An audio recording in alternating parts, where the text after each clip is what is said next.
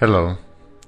If you are like me, you are really frustrated by the rising price of fuel and very uneasy of what the future holds for the U.S., as we surely are going to be paying $6 a gallon for gasoline by the summer of 2009. It seems as if the U.S. government has little or no interest in intervening or implementing any solutions in the near foreseeable future. We constantly hear nonsense media reporting on how this or that is affecting the price of oil and food, but if one were to really look further into what's being said, you'd know it's all smoke and mirrors. Come on, folks, have you not figured out that the media will say just about anything they are fed from the so-called experts without even doing any investigative reporting? We are reaching the day and age where, unlike the old days, no matter how many times a lie is told, it'll never become a truth. People are cynical about the U.S. government and its future, as well as the world. Flagrant squandering of shady business dealings to line the pockets of the rich, politically connected, and influential people of the world can and will not sustain itself. If things continue as they are for the next few years, we will see a collapse of the U.S. economy and will be at the beck and call of foreign nations to bail us out. You can bet there will be a hefty price to pay for any foreign economic bailout. How much longer are you willing to be told what type of fuel you will use in your cars, what type of cars you will buy, and how you must conduct your life so that huge corporations can remain in power to sell you their products?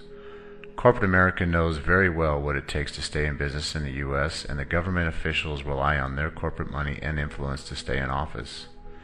In other words, when you speak of one, you really are talking of both. They are deeply connected, and most Americans are starting to realize this. But let's not focus our efforts on the problem. Let's talk about solutions, real solutions. What am I really here to tell you about is there is an easy and viable solution to fix the U.S. economy that could be easily implemented today if the public was educated and demanded it. Large U.S. corporations that tend to dictate our U.S. governmental policy are not interested in supporting the solution because it takes current control and profits from them, as well as threatening many industries that depend on current energy and fossil fuels.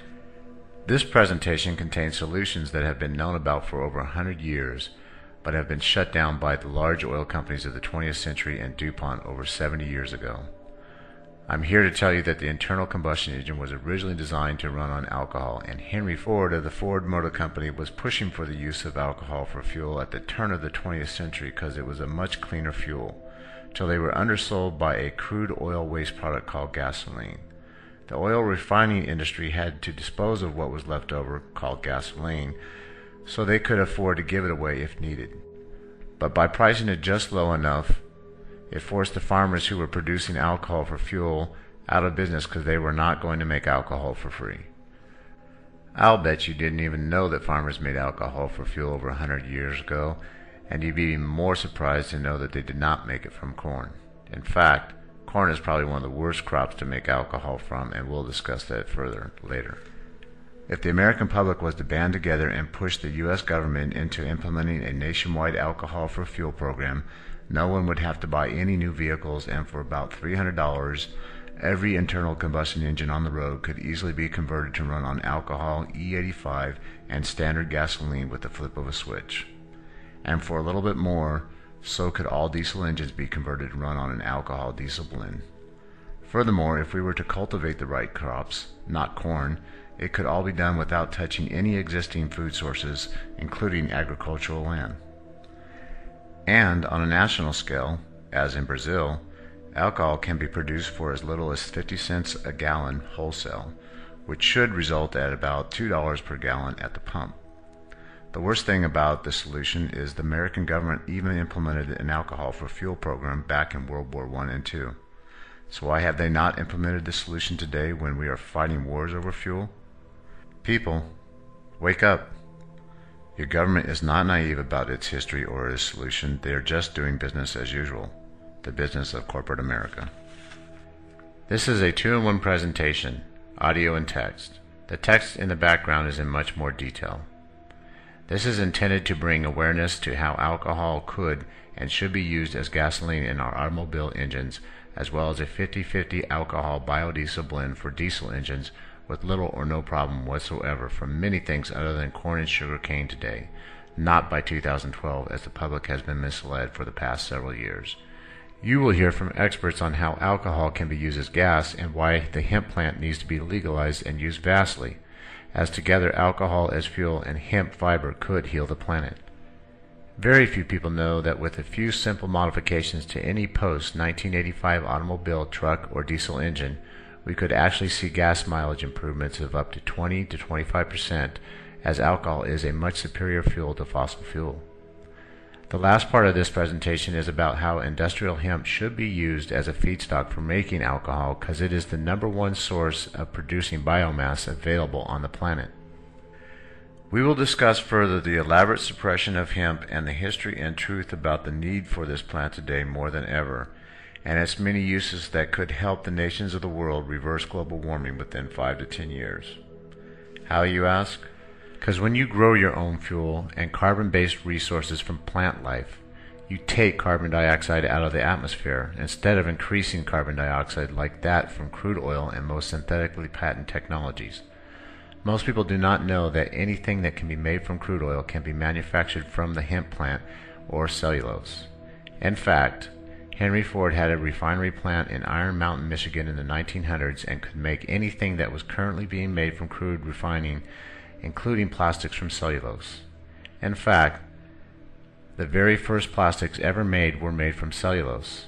But most people of today still believe that without oil we could not have plastics. Are you starting to get a sense of why hemp was made illegal in the U.S. to cultivate? Where did all the oil refineries of the early 20th century begin? Where do most of the companies that hold crude oil patents reside or originate? Why do all other major industrial nations cultivate hemp? If you understand U.S. politics, you know why.